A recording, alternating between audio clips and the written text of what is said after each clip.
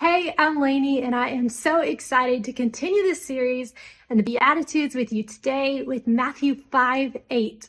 The verse reads, "Blessed are the pure in heart, for they will see God." When I read the Beatitudes and when I read this verse, I can't help but notice that Jesus is pointing out our desperate need for himself. Because when I read stuff like, "Blessed are the pure in heart, for they will see God," I recognize that I can't have a pure heart without coming to him first. And it's almost like Jesus is saying, in order to see me, you need me. You need me to see me.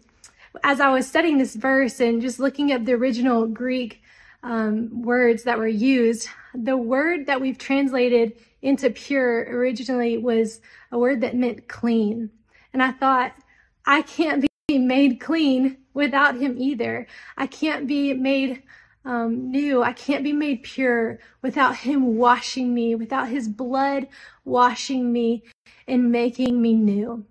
If you turned on this video today, I believe that is because something in you wants to see God. Something in you wants to hear from him. And I believe as you look to him, that he will wash you, that he will make you pure, that he will make you clean. And as you look to him and you're made pure, the more you will see him.